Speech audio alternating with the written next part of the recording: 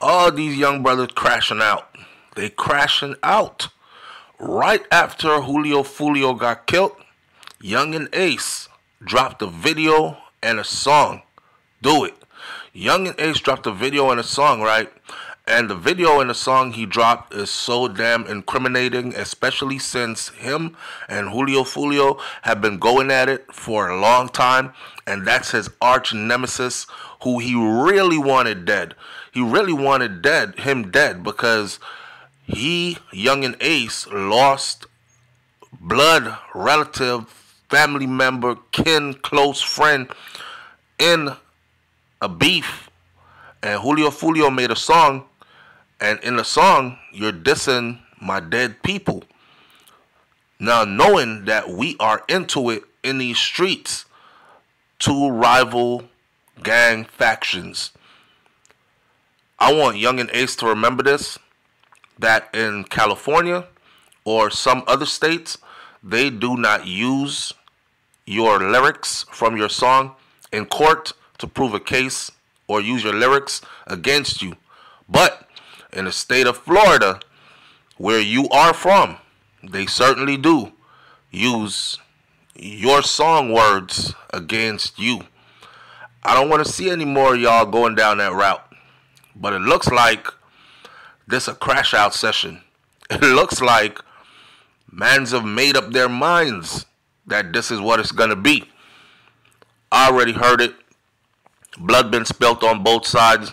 The disrespect runs too deep on both sides. There's no turning back now. All right, man. Do what y'all got to do. I'm going to stay out the way. Listen, this is an update on Julio Foolio. It says that a suspect has still not been identified in the shooting death of rapper Julio Foolio. There's a lot of fake news going around. There's a lot of people taking the video that he put up for his birthday party. The video that law enforcement is saying probably had something to do with his enemies able to track him and get to him. He put a video up the day of his birthday. He said, you know, we having a pool party. I done dropped the addy. I dropped the location. If you didn't get it, inbox me. I'll send it straight to you. Blah, blah, blah. In it, there's a dude right next to him that got long dreads just like his. Some of these bloggers, vloggers, whoever, have taken that and put a red circle around that brother's face. And they're saying that he used to be the ops. And Julio Foolio made friends with him and had him hanging around him.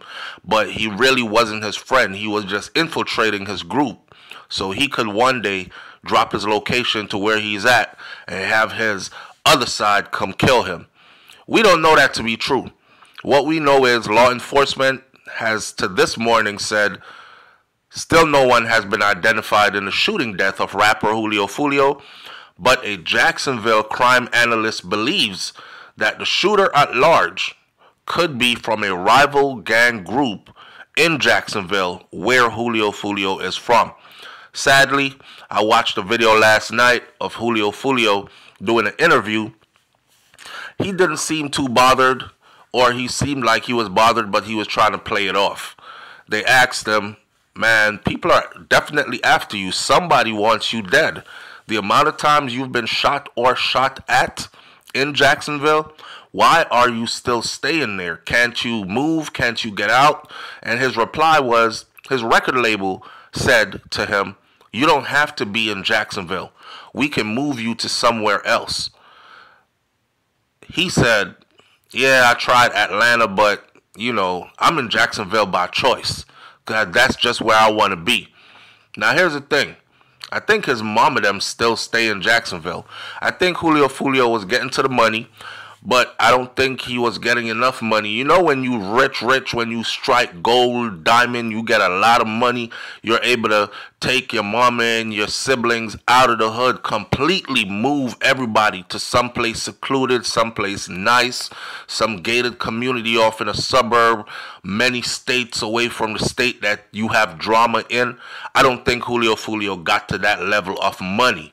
So if he couldn't take his family with him, he had a guilt complex where he felt like these people who want him dead, if they can't catch him, they'll probably end up one day catching his family members, his extended family, to include possibly his mama, because they know who his mama is. Or it's not hard to get to his mom, because his mama ain't out here on no gangster nothing, right?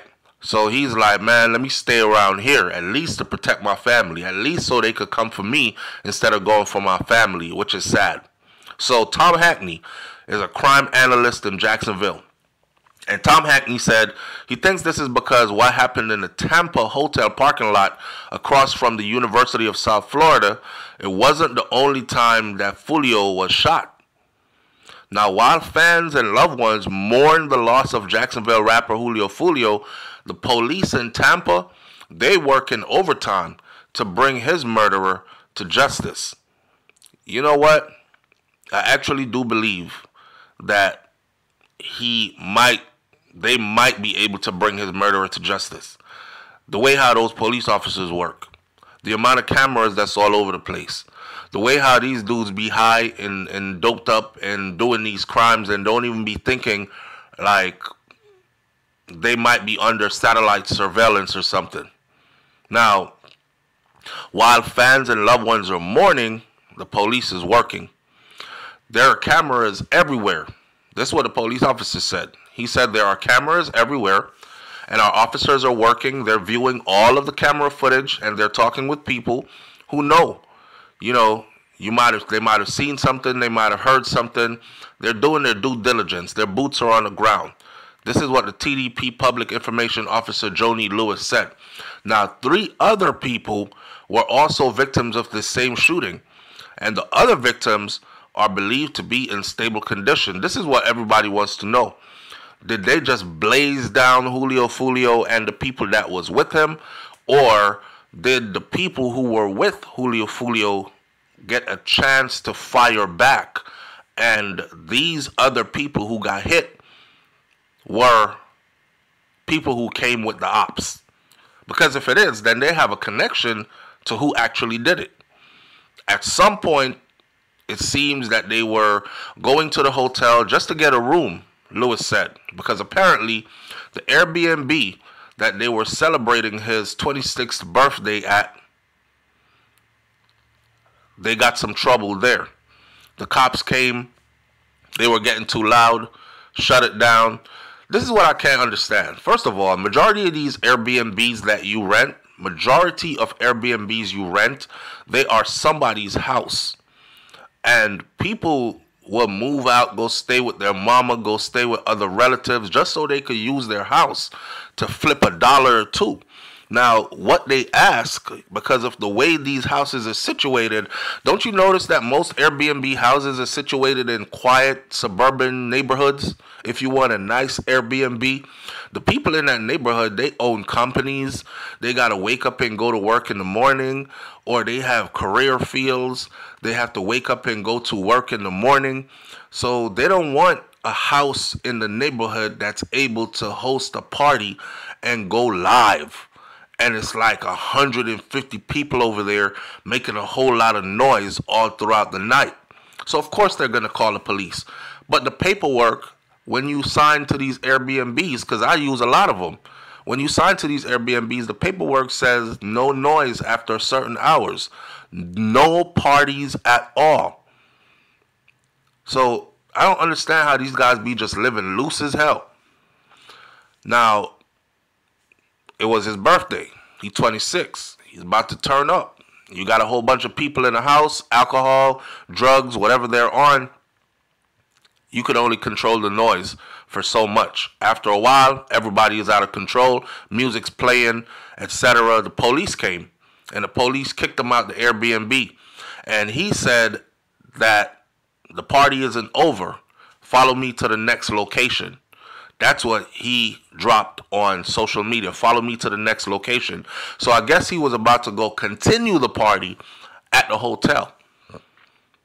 And when he pulled up to the hotel, it seems like they were just about to go in.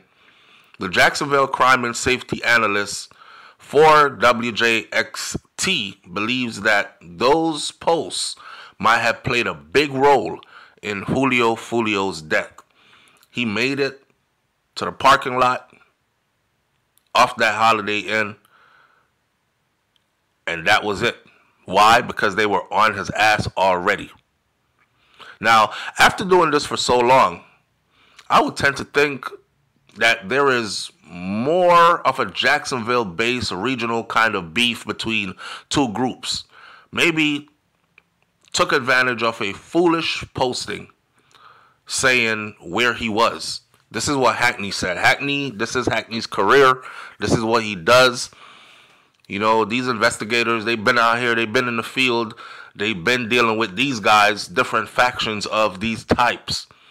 And he said after doing this for so long, I would tend to think that this is more of a Jacksonville-based regional kind of beef between two groups. Maybe they just took advantage of foolish posting, like Julio Foolio lived up to the Foolio part of his name, just dropped his addy, dropped his location because it's his 26th birthday and he just wanted to party. I guess those death angels were calling, because you're supposed to move cautious if you out here in these streets, right? I'm trying to get my record company to put me in a bulletproof car. If we can't invest in anything else, get me a bulletproof vehicle. Because every time I step outside, I want to be in a bulletproof vehicle. And then I'm not going to those silly places like renting Airbnbs just loosely and then dropping my location on social media. How badly those people want you? Go and listen to Young and Ace's new video that dropped right as Julio Foolio lost his life. I'm not saying Young and Ace had anything to do with it, but I'm saying that song that he did, the video, it's very telling of the mindset of these young brothers and what they're into and how they move. Vulture-like. Now, according to a report from WJXT, Julio Foolio was shot at least 2 times in the last few years before he was shot and killed in that Tampa hotel parking lot.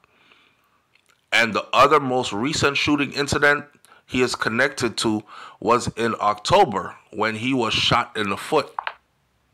Just recently.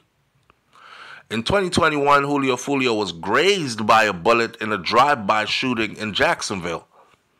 All of it's happening in Jacksonville. And he stayed in Jacksonville.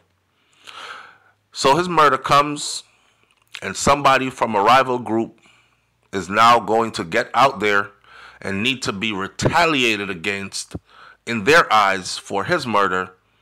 And then it's just going to keep going. If you think they're not going to ride for Julio Foolio, if you think they're not going to spin the block for him, you're tripping. Julio Foolio was riding for somebody. He spun the block for somebody. If he didn't pull the trigger himself, he know about it. And somebody is going to do the same for him. And this is why there is no end to this. Because once blood is spilt, once people die, it's hard to say, okay, let's stop now. Julio Foolio's lawyer told Jacksonville Reporter that Julio Foolio basically was ambushed. Now, he said, this is what he said, right? He said 8 on your side counted at least 10 bullet holes in the front windshield of one of the cars that were being investigated in the parking lot. 8 on one side. Obviously, they either spraying a Draco, because they haven't told us, the public, yet, if it was 7.62 bullet casings, if it was 5.56. So we don't know if it was a AK-47 or if it might have came from an AR-15 or if it's 9mm rounds and somebody had a switch on a Glock with an extendo. You don't know. We don't know what the details are. All we know is one side of the vehicle that they are investigating, one side of the vehicle that Julio Foolio was thought to be in, had 8 bullet holes on one side, and it had 10 bullet holes in the front windshield as well. We've reached out to the Tampa police to find out if there were any new leads on the suspect, if they've closing in on anybody yet. And their answer is they got some pretty good leads and they're working this case. That's that. Listen, man, let this be a lesson. You know, matter of fact, I'm going to save the lesson. Let this be a lesson to who didn't jump off the porch yet. Let this be a lesson to who isn't in this type of life yet, but is probably thinking about getting into this type of life. It ain't glitz and glamour. You see what goes with it. Coffins, slow singing, flower bringing, funerals, and more spinning the block, and more dying, and more coffins, funerals, so slow singing, flower bringing, more parents burying their children. You won't hurt your mama and your daddy like that?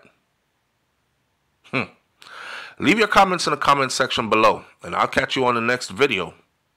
It's SoFlowTV over here at HottopixxTV/BrainFlowTV. You already know if the topic is hot, we're on it. I'm out. Peace.